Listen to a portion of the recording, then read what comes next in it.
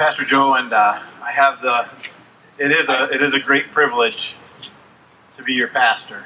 And at the beginning of the year, when the staff at Bemis were coming together and we were talking about this coming year, and there was a word that kind of surfaced for us this year, and it was together. And that kind of helped to birth this idea of coming together for worship. We all love to gather outdoors and worship the Lord together. And we're like, you know what? Why don't we do this with our friends who live just over the Chautauqua Ridge and experience the blessing of synergy, where 1 and 1 equals 3. And it's good to be here together today and worshiping the Lord. I want to just give a couple of housekeeping things as we continue to move forward. I want to just say thank you to our folks that are cooking. If you could just express gratitude to them. They don't get to participate the same way that all of us do, but their act of worship this morning is standing over the heat and making sure there's food ready. And some of them have been praying for you already this morning. And I also want to just make sure you know that we are sharing this space with our friends with Fine Art in the Park. And after the service, and okay, yeah, you can clap for them too, yeah. They would really love to see your friendly faces. After the service, it's open and you can wander on through, and they would probably even love it if you purchased something that caught your eye. But we're grateful to be able to share the space this morning and for the village of Bemis and making sure that all works for us. And I know Scott takes a lot of pride in making sure these grounds are beautiful, and it was all set up perfectly, so thank you for that. And the last thing I want to just call to your attention is next Sunday we're going to do this again. We're going to do it in Sinclairville. I don't know the address for Minkler Common, but it's right in the middle of Sinclairville. If you find the fire hall, you'll look for the big tent and listen for the music. And come early, grab some seats, bring your lawn chairs, and let's worship together. Bring your friends and experience the glory of the Lord together as the body of Christ. Sometimes when we stay in our own space for too long, we begin to think that we're the only ones in the world. And so venturing out together, we're experiencing diversity and just community like God truly intended it. But I want to invite a good friend of mine, Woody. Come on, Woody. Take your time. Hurry up. Don't go fast. Yeah, come on up here. Woody's going to pray for me. You're coming all the way back here. Yeah, you are. Come on back. Keep coming. Yep. Beep, beep. Whoop. Right there. That's perfect. Woody and I have had the chance to share coffee a couple of times, but this man has prayed for me a couple of times, and I asked him if this morning he'd be willing to do that. He's also, as you can tell, a faithful Steelers fan. Still willing to pray for me? More than ever. I'm afraid to give you the microphone if I'm honest right now. But the truth is that this man loves Jesus. And the Spirit of God has spoken to him, through him, to me on several occasions. And I just invite him to pray for me this morning.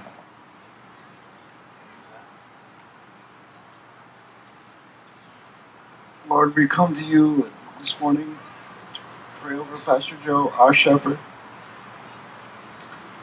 and to give him the wisdom and the proper words to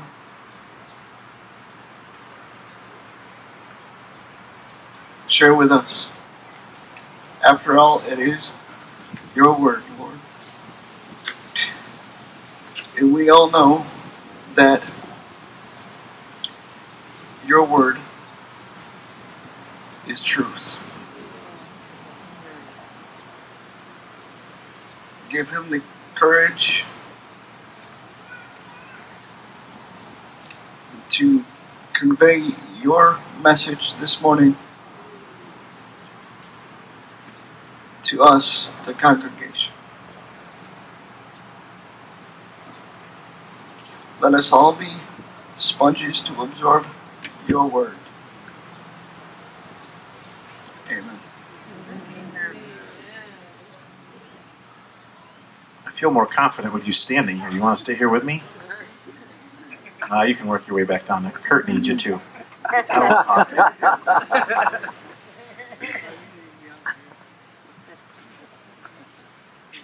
Woody is not ashamed of the gospel because he knows that it is the power of God for the salvation of all people. And,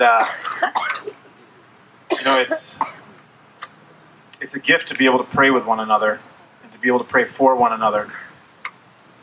And I just want to put this out there now while hopefully I have your attention. I know that I got like 12 minutes of attention span here because there's a lot of other things happening. But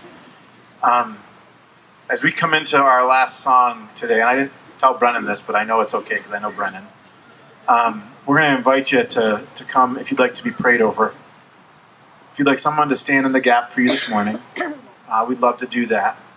And there'll be people, they don't know this yet, but there'll be people up here. And as we're singing, if you'd like to come forward and be prayed over, don't leave today wondering. Maybe you came with a lot of hurt and a lot of baggage and a lot of stuff, and you're feeling kind of beat up. Don't leave wondering if God loves you. You can know that today. God has put people here today to pray for you, to stand in the gap for you and with you. And you're not alone in this journey. And I know at times it might feel like that, but you're not. The church is here, and the church is God's best plan. It's His only plan, actually. And God is present through His church to other people. I wasn't quite prepared for this last week. We've spent quite a bit of our time, about 20 years now of our lives, Leslie and I, raising children. Do any of you have children that are in college? We need a support group for those of you that have children who have gone away to college. Because what I've been thinking about this morning too, and was that we work really hard to raise up children, and we're preparing them for life, after they're home with us. But we don't prepare ourselves for life at home when they're gone.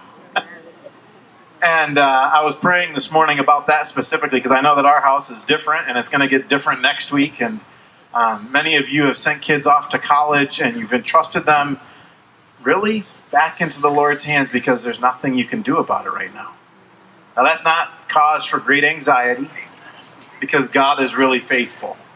But I want to pray for our college students right now. I know that next week and the week after we're going to spend some time praying for our high schoolers and our teachers, but our college kids have gone back to college. Some of them have gone to institutions that are Christian, and they have a formation set up in place that align with Christian values and Christian teaching, and others are not necessarily in that environment.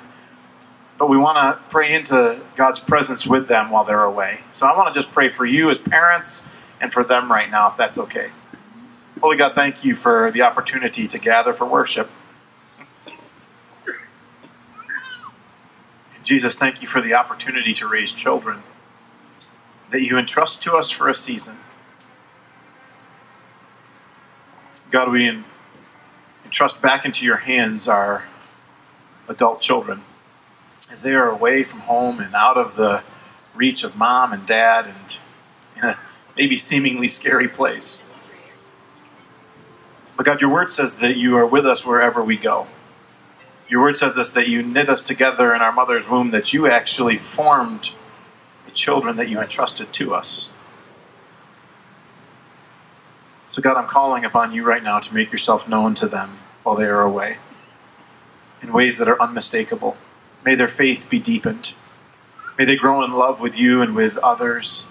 May they share the good news of the gospel with people that they encounter, and may they grow richly in community.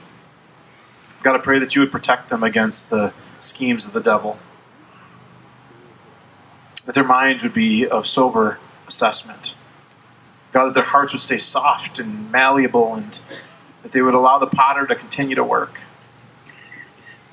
And God, I pray for parents right now who maybe are experiencing similar feelings to what I've felt and what we have felt. Lord, I pray that you would give them an assurance that you are with them. That there would be a sense of confidence in the work that has been done and that which is to come. And Lord, that you would give us a sense of purpose in life outside of just rearing children, but the next leg in the journey. And God, that through all of this you would be glorified. In Jesus' name, amen. One more just bit of gratitude, and I just saw her. She probably doesn't want me to do this, but she's riding in the cart, so I'd like to give a hand to Miss Joni in the shuttle this morning. If you, one of the challenges of worshiping in the village is that parking gets further and further away the later you get here. So if you get here early next week to Sinclairville, you'll have better parking odds. But thank you, Joni, for making the shuttle available and for carting people around. And yeah. I wanted, as I was talking to the Lord about today, I wanted to just convey really one message, and I hope you hear this. So, if you're new to faith, or if you're not even sure about faith, or if you're like, I've experienced faith and I want nothing to do with it, so maybe you're going in the other direction right now, just listen to this for just a minute.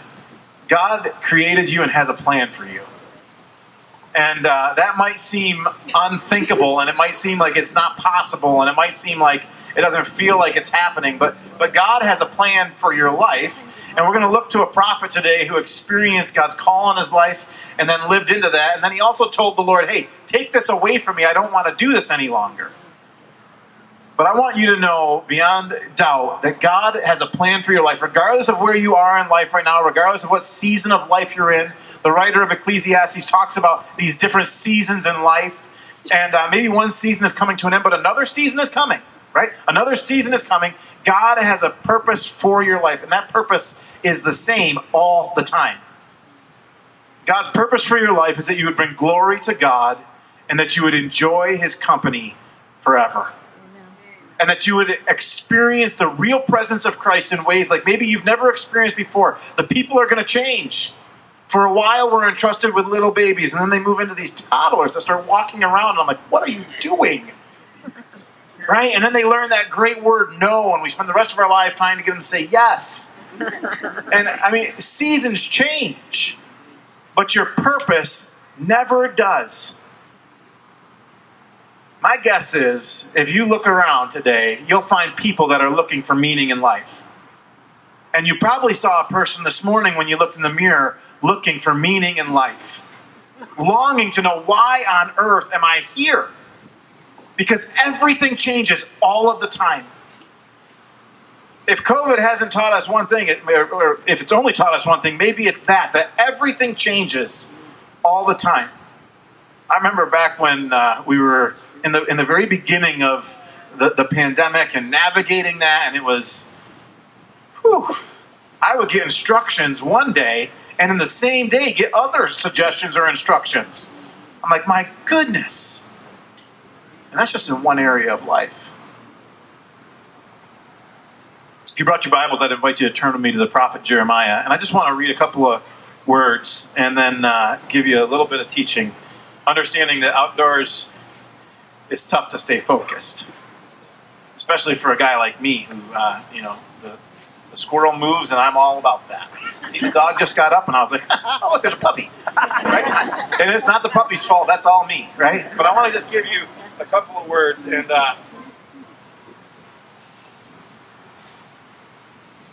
this is the Word of God, and it is true. It's been attacked, it's been tried to be disproven, we can get into all those stakes and claims, but at the end of the day, it proves faithful every time. And this is the word of the Lord that came to Jeremiah in chapter 1. It says this in verse 5. It says, before God formed you in the womb, I knew you. Before you were born, I set you apart. I appointed you as a prophet to the nations, or one who prophesies or speaks the word of God to people. Then Jeremiah, he's a young man right now. He's about 17 or 18 years old. I can almost hear the original language doesn't have a great translation for us right here in this next word. It says, sovereign Lord. It's kind of like this exacerbated, God, please. I do not know how to speak, for I am only a child. And then the Lord's response. Do not say I'm only a child, for you must go to everyone that I send to you, and that I send you to, and you must say whatever I command you. Do not be afraid of them, for I am with you, and I will rescue you, declares the Lord. And I want to pause right there, and I just want to reiterate a couple of things. God knit you together in your mother's womb. It's a miracle that you were born. It's a miracle that you have breath in your lungs and that you're able to breathe. And creation is a beautiful thing, and it reveals the Creator all the time. In our natural world, we tend to look past that and we forget about that at times. But step back just for a couple minutes and recognize that God knew you before anybody else. Jeremiah in the 29th chapter shares this great, oftentimes quoted, but usually out of context statement from the 29th chapter. It says, I know the plans I have for you, declares the Lord. Plans to prosper you and not to harm you, to give you a hope and a future. And those are all true statements, and they're true for you as they're as true for you as they were for the people of Israel that Jeremiah was prophesying to. And that plan has always been the exact same thing. It's kind of crazy when you think about the fact that we all have the exact same purpose. The exact same purpose. It's fulfilled in different ways, right? You're all created uniquely and individually, and you're going to do different things, and you're going to reach different people, but you have a purpose, and God designed you that way. And until you figure out what that purpose is, you're going to continue to search. I didn't tell him I was going to tell this story, but this morning on our way here, he shared this with me, so I'm going to tell you it. He said it, and he would be okay with that, I'm sure. Right, Tom? Whoever Tom is, Tom told me this story. Tom is a great evangelist. I remember one day we were on a men's shopping excursion, and really we don't shop, we just go for eating steak. But we go to eat steak. Sometimes a couple of guys go to buy their Christmas presents. Tom goes for one other purpose. Tom goes to witness to somebody about Jesus. And I remember we were standing in Penny's, and I'm looking around, where's Tom? Where's Tom? That's a regular occurrence. Where's Tom? And I turn around, and Tom's got these young couple, and he's sharing the gospel with them in Penny's while we're out shopping. Yeah, praise God for that. That man is unashamed of the gospel. He called me the other day to tell me that he had led a woman to Christ. Well, he wasn't sure that he led her to Christ, but he was faithful at presenting to her. He told me the rest of the story today, and that's what I want to share with you. Maybe you don't always feel like fulfilling your purpose. That was Tom. He said, I didn't want to, I had a really bad, he had had a tough couple of days. He said, I just wanted to go in and hang out and not deal with people. And this woman started sharing about her life and how it was bad, and she was struggling with alcohol and drugs. And Tom just said to the Lord, I don't want to talk about you today. Why are you doing this to me? And a light bulb went off in my head as he was sharing this story with me today. The prophet Jeremiah in the 20th chapter says something to the Lord. It says that he tells the Lord, I don't want to speak of this anymore. I don't want to do this. I know you set me apart. I know you created me for this, but I don't want to do this. And then he says this, and listen to this very carefully. He says, but in my heart, there's something happening all the time. This constant state of tension, essentially. And you might not feel like sharing today. You might be navigating one of the worst days of your life, actually. And I've had some of those days, and Tom had one of those days, and everybody around you has had some of those days where we've experienced kind of the struggle of life. And we just don't want to do it. But if you can find within you an ounce of energy to share the hope that you have with somebody else, your life will change. Because in that moment, you'll be doing exactly what you were created for. Exactly what you were created for. And when we live in the sweet spot of purpose, we experience the joy of the Lord. We experience the presence of Christ in ways like never before. It's one thing to share with others, to be kind, right? To just use kind words. It's a whole other thing when you cross that threshold and you give them life. And you give them meaning. And you offer them purpose. As I was talking with the Lord this morning about today, I had this overwhelming sense. And I could be it could have just been indigestion this morning, okay? It might have been. But I had this overwhelming sense that the vast majority of us are longing for purpose. And that maybe like Tom, maybe like myself at times, you've just not engaged. And what takes place after that is what I want to talk about for a couple more minutes. Because the enemy begins to break you down. The enemy in that moment begins to break down what you think about yourself. He starts to identify you with your past failures. He starts to tell you you're not worthy. He starts to say things like, see, you screwed up again. You did it again. You engaged again in whatever sin it was. You failed to share about Jesus. You were not faithful to the calling upon your life. And if we're not really, really careful, that will overtake us. And we'll lose meaning and we'll lose purpose. And when we stay there, it's hopeless, actually. Jesus did a couple of things, and this is what I'll leave you with. If that's you today, if you're navigating this state of tension where maybe, Tom was really bold about it. He just said, I didn't want to share. I just didn't want to do it. He has since gone back and found that woman and put a tract that he hand wrote into her hand.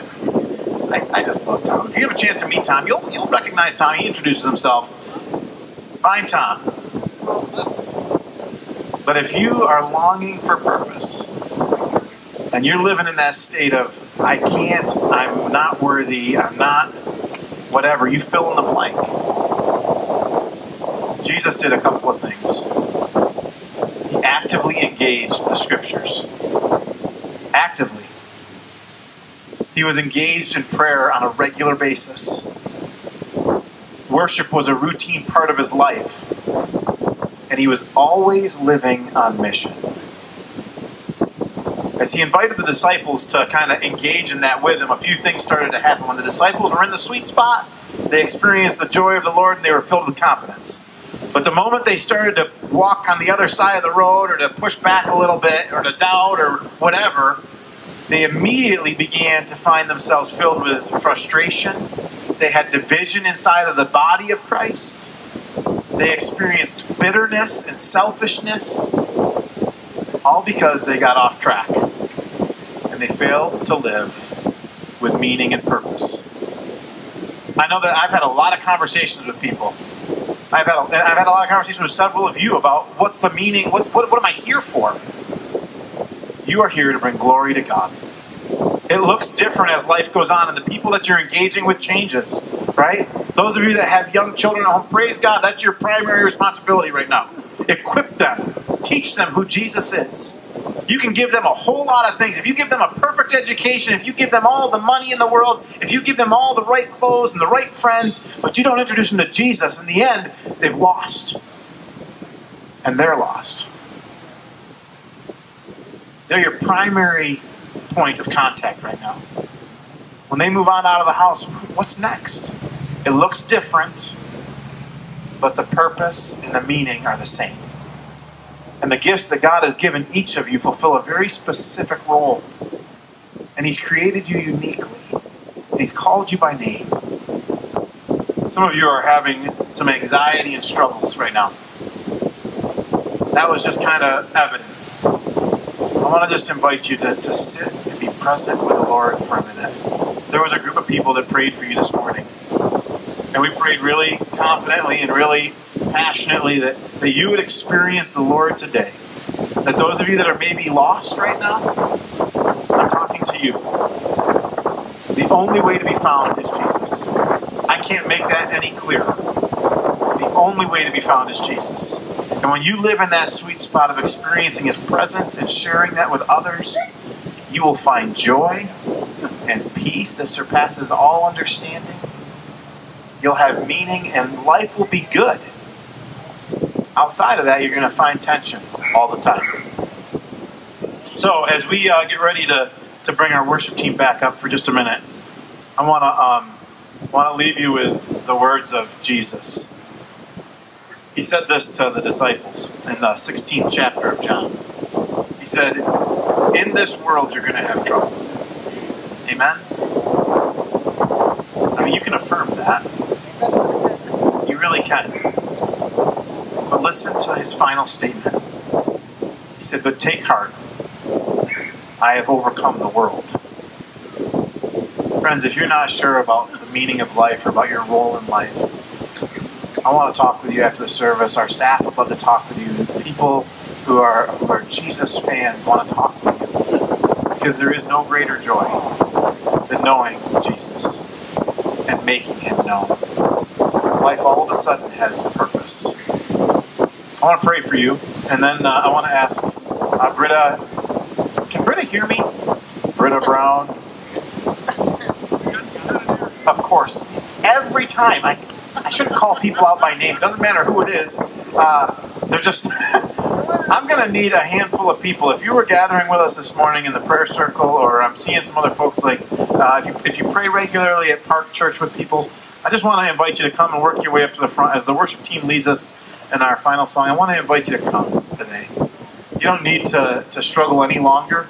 You don't need to feel alone any longer. You can just be part of the kingdom of God in a really tangible way, and we want to introduce you to that or reintroduce you to that. But let's pray right now. Would you join me?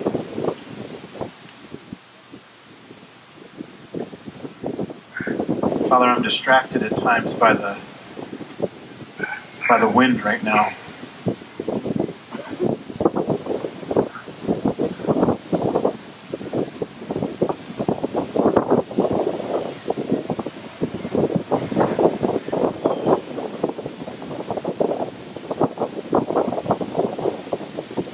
Lord, your church has gathered today to worship you, to sing praise to you, to give you glory and honor. And God, some are still hurting deeply. Some are still navigating deep pain, deep wounds. Some are still seeing things through a dimly lit mirror and unable to grasp hold of that which is before them.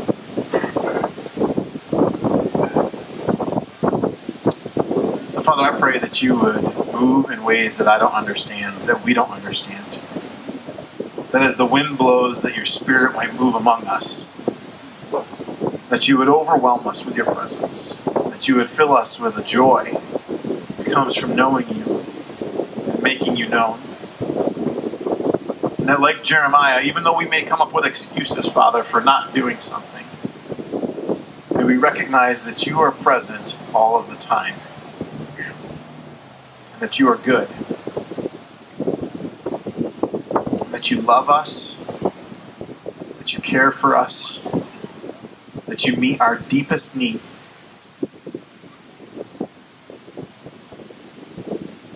That you fill us with joy and hope, peace, patience. God, that you move in ways that we don't understand.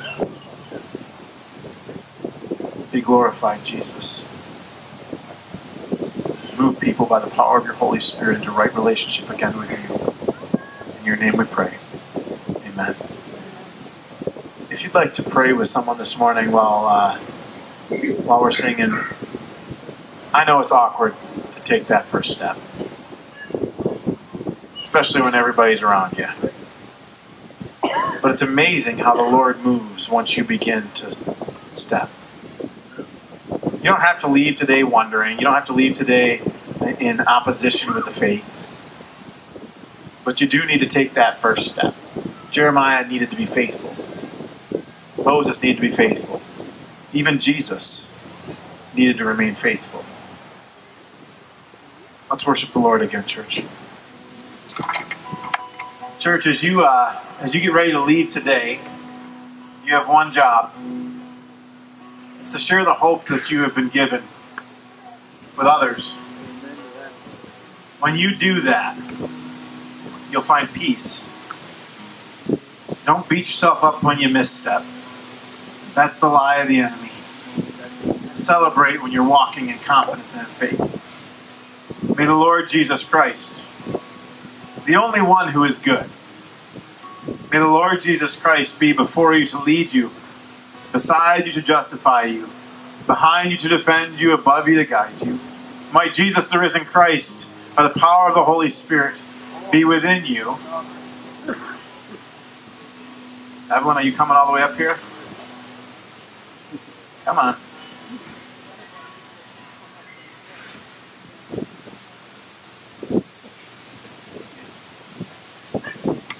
I just want to share a testimony before I tell you to love the hell out of your neighbors.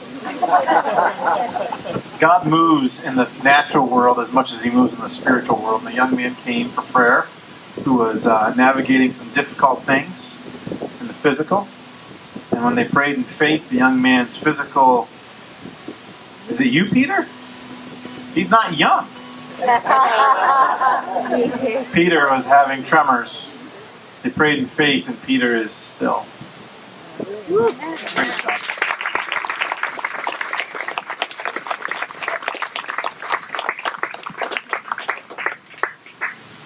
Church, you are the hands and feet of Jesus.